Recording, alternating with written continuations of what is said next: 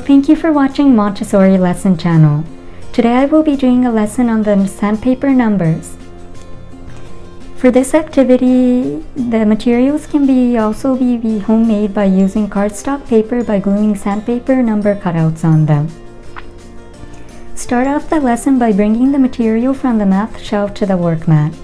Then place 3 number cards on the work mat.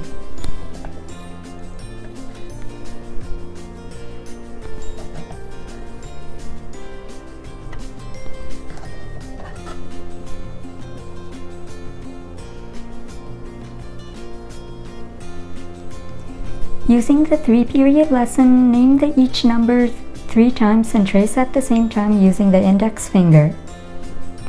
This is 1, 1, 1.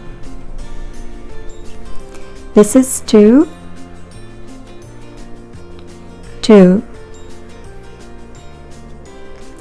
2. This is 3,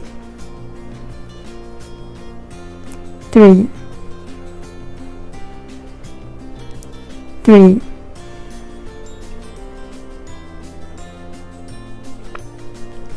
In the second part of the 3-period lesson, say to the child, please trace and name for each number.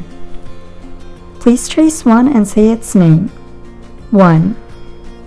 Please trace 2 and say its name. 2. Please trace 3 and say its name. 3. In the third part of the 3-period lesson, say to the child, what is this for each number? Then the child should be able to answer each number's name correctly. Once the child is familiarized with the first 3 sets of numbers, move on to the next. Before moving on to the next 3 sets on another day, go over the previous 3 sets. The purpose of this activity is to teach the child how to trace numbers and say its numerical name.